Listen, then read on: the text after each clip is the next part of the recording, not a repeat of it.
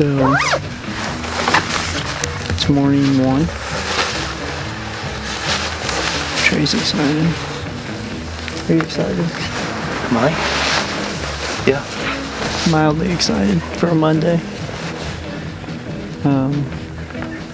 There's a bazillion birds down here in this range. This is one of the roost sites on this piece, so there's a pretty good chance we're gonna at least have a shot today.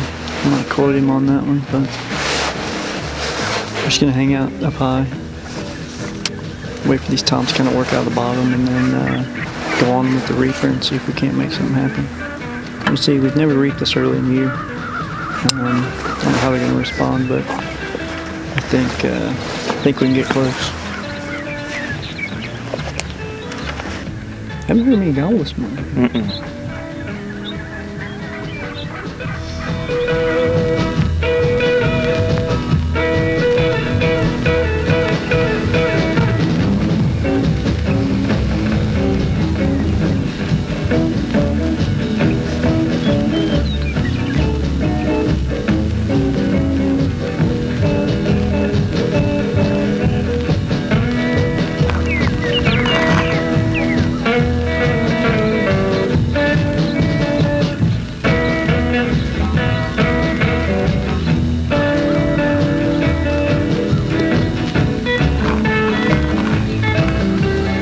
Short one.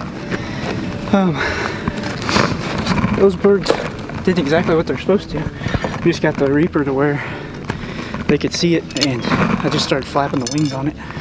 It came in the heartbeat, right? Perfect setup. He was probably, I don't even know how far he was like 5, yeah, he was nothing. But I couldn't see through the grass enough to see well.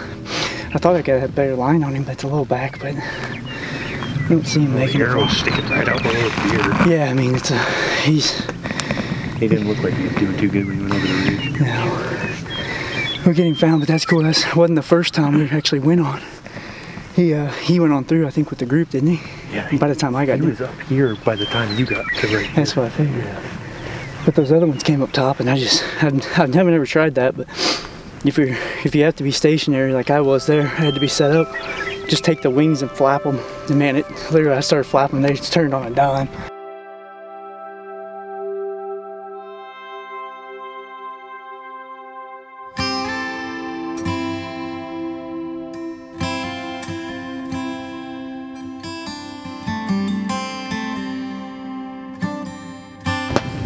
Alright, so we were gonna reap our second bird and got close to it, but then this giant storm's coming, so we popped up a blind real quick right by the roost trees, and we're just gonna try to cut them off for now.